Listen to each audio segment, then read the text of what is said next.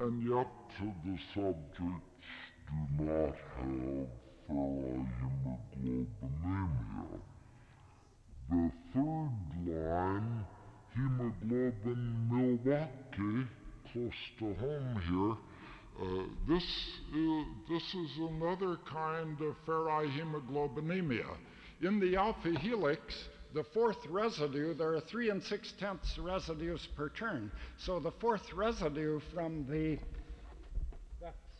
beta chain abnormality, the fourth residue from the 63rd position, the 67th position, has glutamate in place of valine.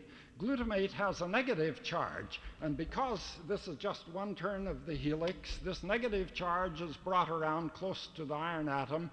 The electrostatic effect of the negative charge just cancels that of the positive charge, and the iron atom oxidizes to the ferric state. Well, diseases can't be understood more thoroughly than these diseases are. The next question is there some way of introducing a positive charge into those chains? Can you get a small molecule, say, that would fit in there? Perhaps so. No one has thought of one yet.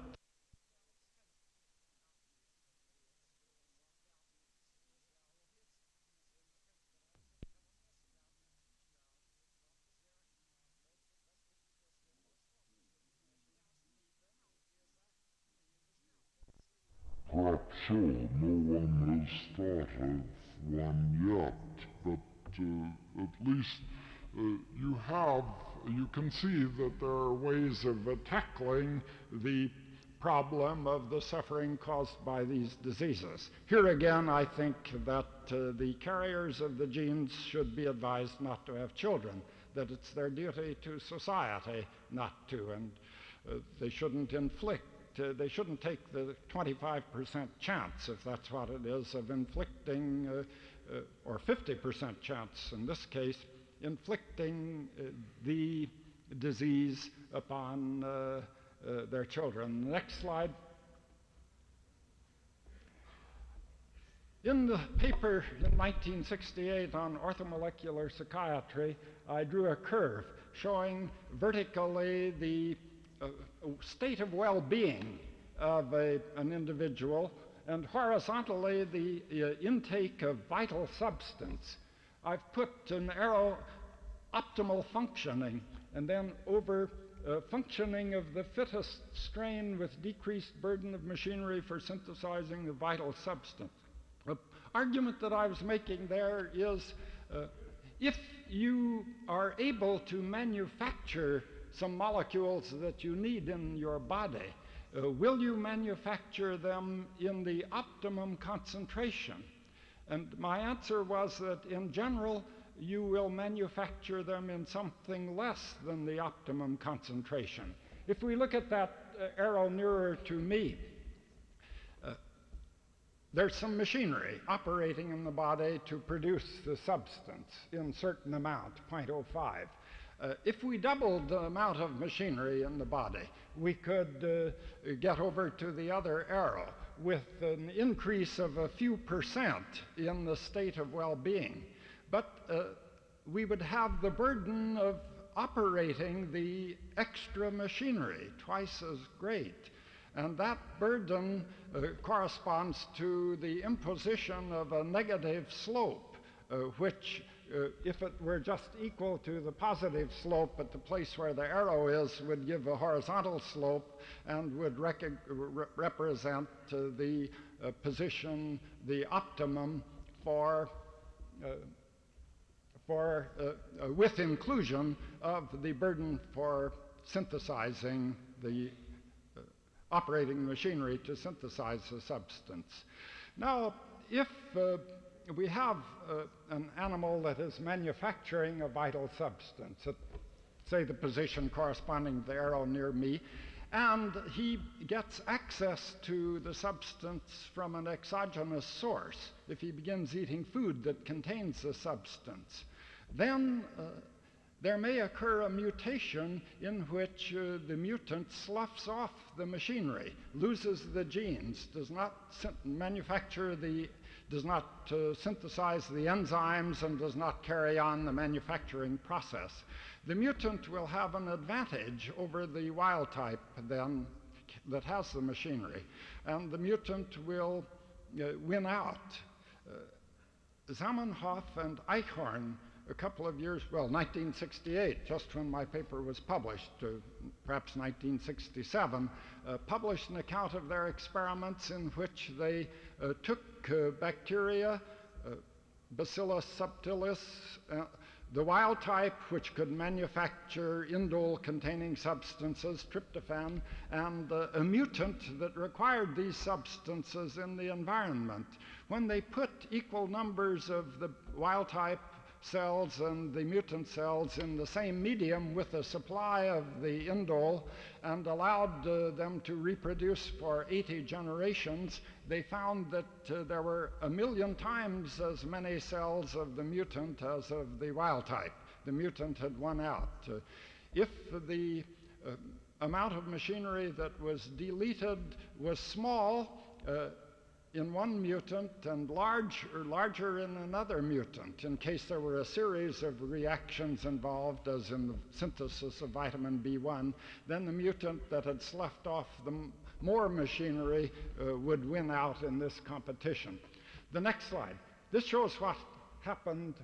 Well, here we have a curve for the rate of growth of a mutant red bread mold, Neurospora, studied by Beadle and Tatum around 1940, as a function of the amount of pyridoxine in the medium. Pyridoxine is vitamin B6. This was a mutant that required exogenous vitamin B6. The curve is still going up. The normal strain manufactures its own pyridoxine, and it grows at the rate indicated by the point there at about 95% of what seems to be the maximum. Beadle and Tatum never carried the curves on to find out where the maximum is. They never found out what the optimum amount of this vitamin was for the mutant. Next slide. 1941, it says on the slide. Here's Beadle and Tatum, Tatum and Beadle, 1942, with another growth substance, para-aminobenzoic acid. And the curve is similar. The next slide. This is a logarithmic plot. You start out, well, it has that sigmoid S shape, and you are getting a little increase, a few percent, with every doubling of the amount of the para-aminobenzoic acid. The next slide. This indicates that it might take quite a lot of a growth substance to be well, increasing amounts. Every doubling may give you a few percent extra energy, better health. We carried out in our laboratory, Lou Brenneman, Dr. Lou Brenneman working with me, studies like Beadle and Tatum's, in which we looked at the other end of the curve, where you begin to get a decrease in growth rate because of too much of the growth substance. Or in this case, it was usually not the growth substance, but just something that was added. The next to the bottom curve is aspirin. And the red mark over there, the place where the curve bends down, is the place where the aspirin concentration is enough to poison the red bread mold and keep it from growing. The log of the concentration is shown at the bottom, and in milligrams per liter. That's 3, that means 1,000 milligrams per liter, a gram of aspirin per liter. The lethal dose for a human being divided by the volume of body fluids of a human being is indicated by the red mark. And for all 4 substances shown there, we see that the same concentration of the substance is toxic for the red bread mold as for human being. I was interested in this because of the question of how toxic is vitamin C. Nobody has ever succeeded in killing himself by eating vitamin C. People have eaten as much as 1/4 of a pound at a sitting, and without getting sick. And it is likely, here the result we get, The third curve from the top is vitamin C. It's beginning to bend over there at a concentration corresponding to about 10 kilograms of vitamin C for an adult human being. Of course, it may be that the red bread mold is not enough like a human being for us to draw this conclusion rigorously, but nevertheless it is. We're going ahead with studying other poisons and cold medicines and so on to see what the toxic amounts are for red bread mold in comparison with the known toxic amounts for human beings. Next slide. Here's a little theory, the Michaelis-Menten equation. These curves may be said to give the amount of active enzyme resulting from a combination of a coenzyme with the protein apoenzyme, when the equilibrium constant for combination has the various values shown, ranging over a 200-fold range. You see, at quite a low concentration of the coenzyme, which is called substrate here, you get 90% combination. There'd be a lot of active enzyme. This might represent, for example, a combination of an apoenzyme, protein apoenzyme, with vitamin B12, a coenzyme, when the person ingests vitamin B12 at the normal rate of a few micrograms per day. Here, if the combination constant were 200 times smaller, then you would have to have a concentration of vitamin B12 200 times greater in order to achieve the same amount of combination and the same amount of active enzyme. There are people who have the disease methylmalonic aciduria. Ordinary people have an enzyme that catalyzes the conversion of methylmalonic acid to succinic acid that is then oxidized by the Krebs cycle mechanism. Some people lack this enzyme, and the methylmalonic acid builds up in the body fluids just the way that phenylalanine does for phenylketonurics. And they are mentally retarded and have physical manifestations. If these patients are given 1,000 times the normal intake of vitamin B12, half of them no longer show manifestations of the disease. The disease can be palliated. That's an example of orthomolecular medicine involving vitamins and requiring that the vitamin be given in 1,000 times or several hundred times the amount that corresponding to normal ingestion. With those patients, it seems clear that the apoenzyme has a point mutation, one amino acid replaced by another, in such a way that the combining constant with the vitamin B12 to form the active enzyme is far smaller than usual, but you can overcome that by having the higher concentration of the vitamin B12. With the other half of the patients, the other half do not respond. Why? Perhaps if they were to get 10,000 times, some of them would respond to this therapy. But perhaps the gene defect is such that no protein is manufactured at all, as in the case of hemoglobin H among the hemoglobinemias, where no alpha chain is manufactured at all. Next slide. I think there are great possibilities here, and that it is necessary to work to discover what the nature of human beings are and how they would respond to changing the concentrations of these molecules. I think that everybody needs extra ascorbic acid, extra vitamin C, that we all suffer, except a few fortunate ones who ingest a lot of vitamin C, from a deficiency in vitamin C, and that we would be protected against colds.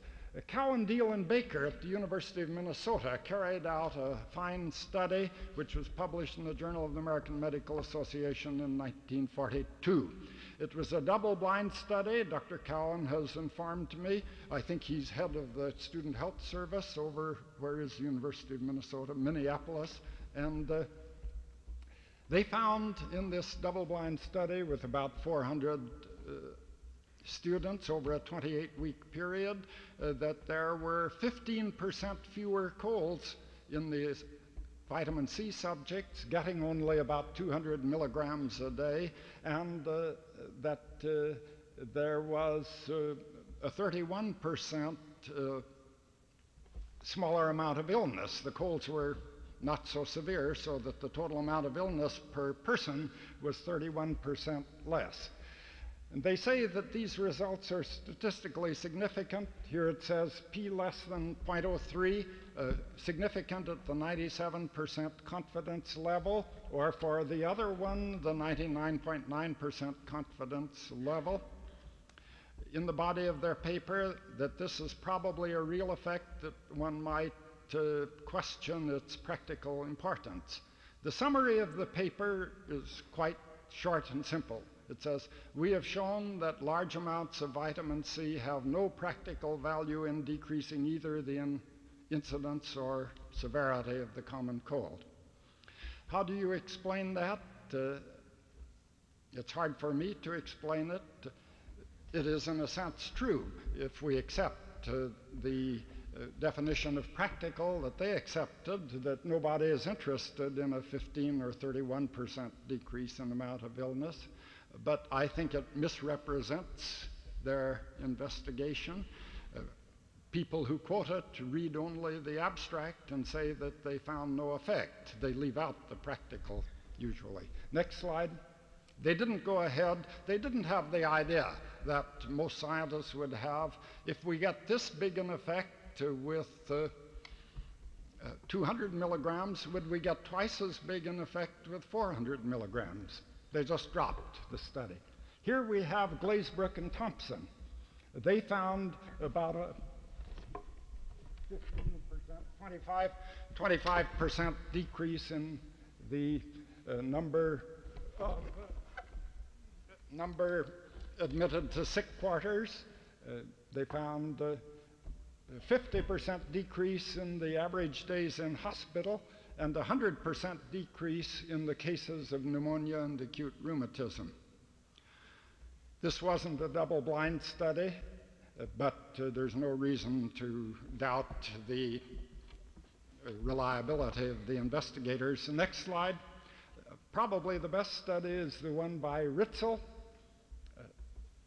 61% decrease in the number of days of illness, 65% decrease in the incidence of individual symptoms. There's a 45% decrease in the number of colds, not shown on this diagram. This was with 1 gram of ascorbic acid per day. School boys, all boys 15 to 17 years old in ski camps under close observation. Next slide. Oh, this perhaps isn't legible. It just reminds me about Harnick. I don't know that it's worth reading either. Let's turn the lights on. Just a few months ago, Harnick and Schwartz and other investigators in the University of Maryland, could I have the lights, please? Turn off the slide. Harnick and Schwartz reported a study that they had carried out, and every newspaper in the country carried it, and the medical magazines and so on. And this was interpreted as showing that vitamin C doesn't have any value. I saw a report saying that it was a study in a large institution. It was a large institution, but I don't know that that's significant because it involved only 21 subjects. 11 of them received vitamin C, and 10 of them received a placebo. And they all had squirted into their noses 100 times the tissue culture infective dose of a certain rhinovirus. They all came down with colds. And so they reported that vitamin C had no value. That's quite true. Vitamin C had no value. I was reminded by a correspondent of a similar investigation to find out whether calcium strengthens eggshells. You take 21 hens and you give 11 of them extra calcium and 10 of them a placebo, and then you take the 21 eggs and hit each one with a sledgehammer.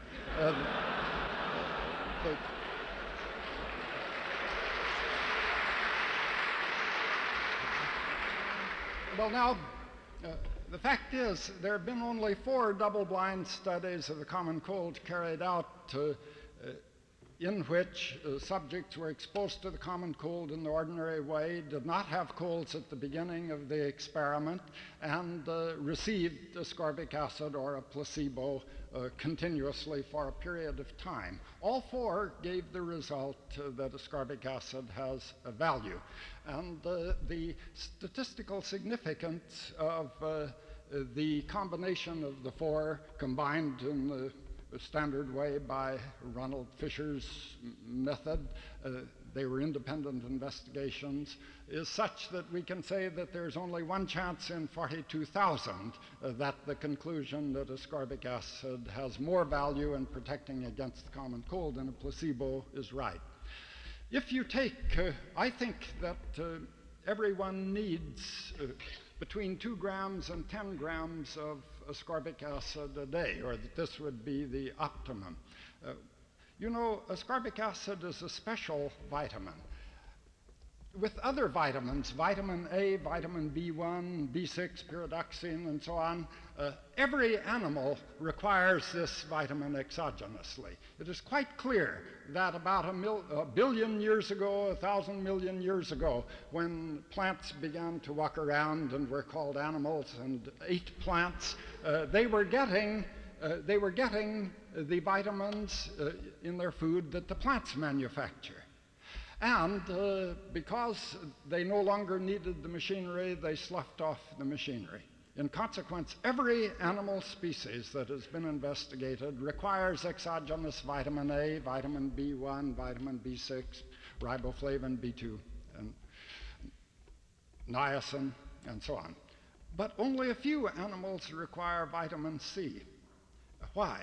Why didn't they slough off the machinery for manufacturing vitamin C? Because there wasn't enough vitamin C in the plant food.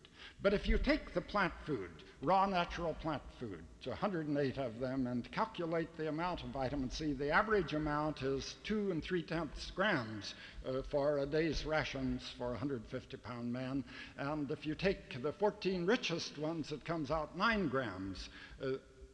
The 2 3/10 grams wasn't enough, and perhaps not even the 9 grams. But about 25 million years ago, ancestors of man were someplace where they, in the tropics, where there was food that was especially rich in vitamin C, and it became advantageous for the mutant, which these mutants keep occurring, of course. The mutant who couldn't synthesize vitamin C had an advantage over the wild type. All primates are descended from those animals. The primates require exogenous vitamin C. It's pretty clear that somewhere around 9 grams, or the richest foods, or 16 grams to a day's rations. This is getting close to the optimum somewhere. The animals that manufacture vitamin C do so at a rate proportional to body weight. A little animal manufactures a little. One 10 times as big manufactures 10 times as big. The amount manufactured is between 2 grams and 15 grams a day for 150 pounds of animals.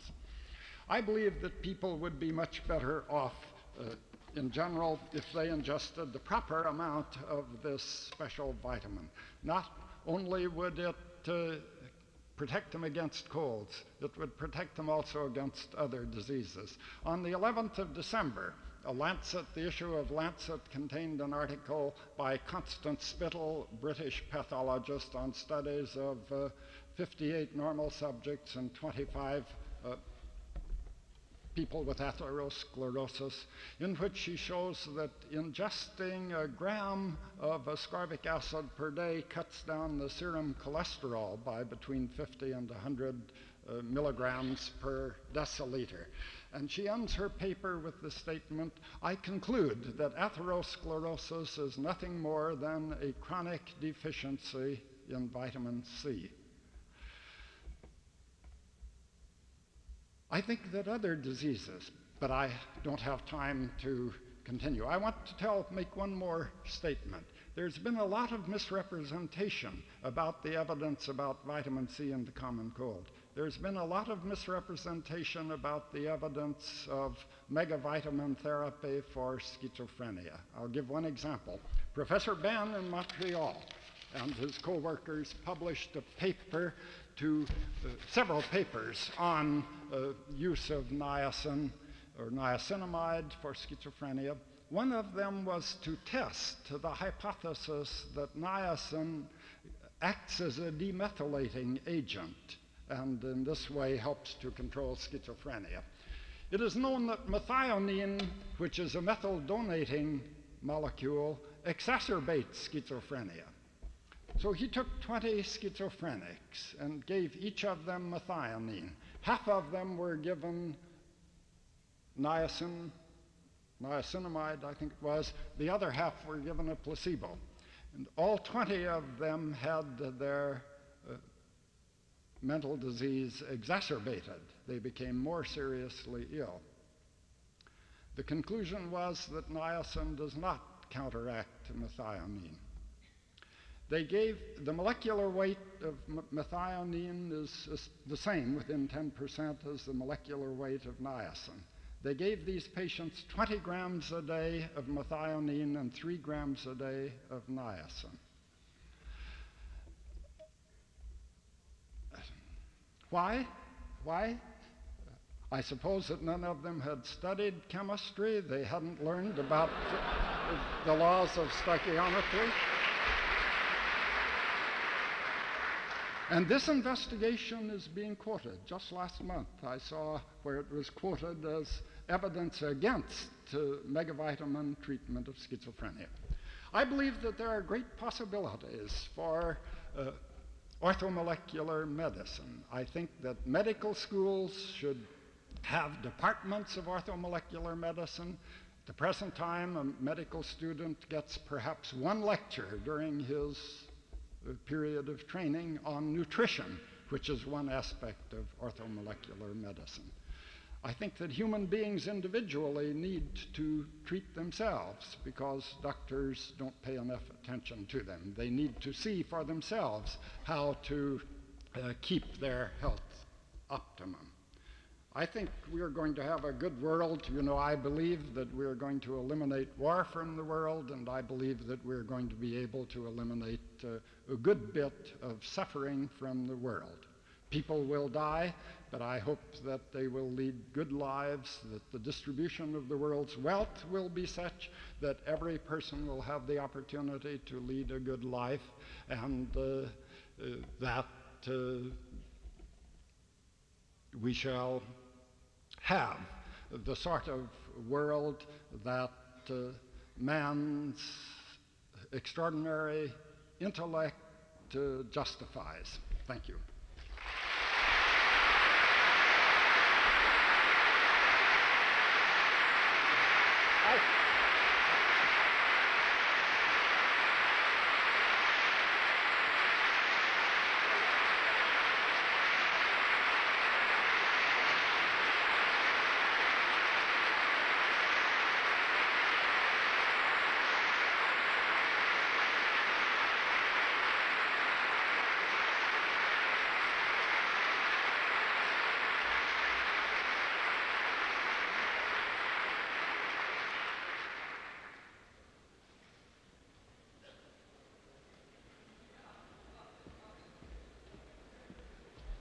In view of the lateness of the hour, the Paulings are leaving at 6 o'clock in the morning. We will not have a question session tonight.